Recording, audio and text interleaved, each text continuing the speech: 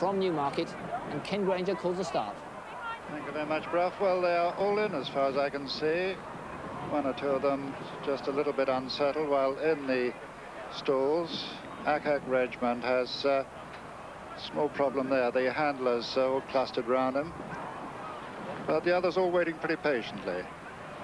One who won't appreciate this wait is Prince Crow, who doesn't like being in the stalls too long. They do seem to have cleared it up now, I think. Should be a go. Yes, it is a go. They're under orders and they're away for the 1984 Cesarewitch. All the way in a pretty straight line right across the course. One of those first to show is Bella Muse, one of the orange ones on the outside. You'll be pleased to hear, gentlemen, down in the nether regions there. Bella Muse making the pace in the early stages. Then after this we have Tom Sharp racing on the outside, this one just about in second, and between the two of them is Have Blessed. These three are clear and setting a steady pace to Canio running in fourth place.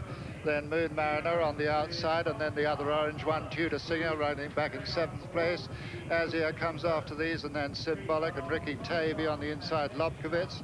This one is followed by Appeal to Me, then Popsy's Joy in the middle division, with Morgan's Choice and Valuable Witness, and on the outside, Burrenpoor. But they go away. They've completed just over 2 furlongs now, and we have Blessed on the inside, and it is Have Blessed who's setting the pace with Tom Sharp, and it's a pretty strong one now. So they go down a slight dip after this.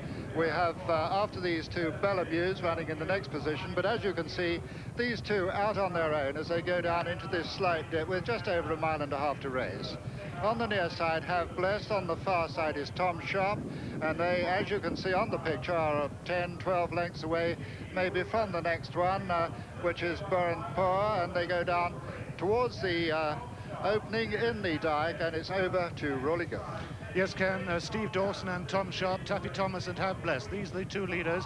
They've gone just over 3/4 of a mile now as they come towards the only turn in the Toad Cesarewitch, and still these two together. Have Blessed nearest the inside rails and Tom Sharp, and they lead by miles now from Bella Muse 3, then going 4 is Moon Mariner, Canio 5, then Tudor Singer 6, followed by Azir. Behind these is Cheeky Rupert, then comes Oranella, followed by Symbolic.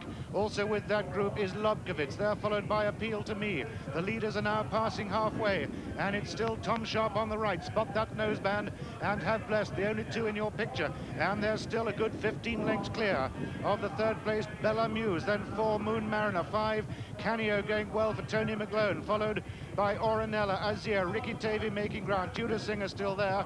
Then after these comes Water Cannon, well placed now, then Cheeky Rupert, followed by Popsy's Joy, then Appeal to Me and Gay Calloway, the only girl in the race. After that one comes Kurosawa, then Treasure Hunter. Behind Treasure Hunter is Burrenpoor. Then comes Akak Regiment, Prince Crow. The favourite Valuable Witness still has quite a lot to do, and the back markers at the moment in the Cesarewitch are Prince Crow, Jackdaw, Cheeky Rupert, who's dropping back, and the last two, 25 and 26, are Coral Heights and Old Another Sam. They're coming now towards the final 5 furlongs, and out in front now is Tom Sharp, who's been left clear as Have Blessed, finds the pace too strong, drops back into second, but here comes old Popsy's Joy, and with just over half a mile to go, it's Tom Sharp, the very clear leader in the Cesarewitch. Back to Graham. Well, they've only got 2.5 furlongs to go, and if the field expect Tom Sharp to come back, they could be in for a shock. They've got just 2.5 to go, past the bushes, down into the dip. Popsy's Joy comes out of the pack to be second, Moon Mariner is third, Azir is fourth, then comes Have Blessed. The favourite is Valuable Witness, but not in the picture at the moment. They go down into the dip, and Tom Sharp is in a lead of 10 lengths with a furlong to go in the Toad Cesarewitch.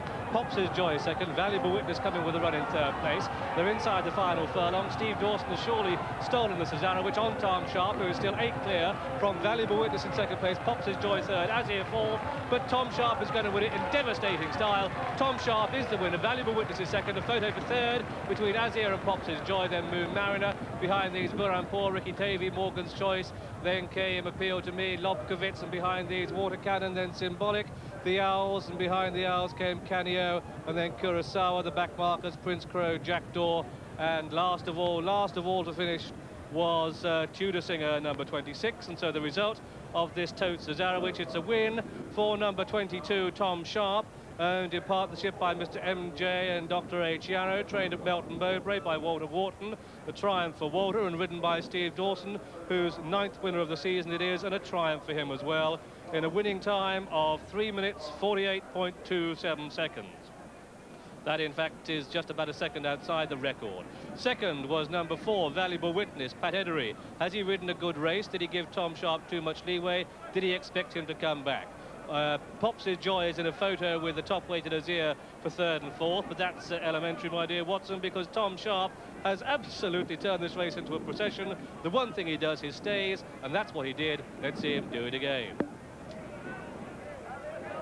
There's a very, very old rule in racing that you can give away weight, but you can't give away distance. So one has to say that the jockeys on the fancied horses didn't just give away distance, they dished it out.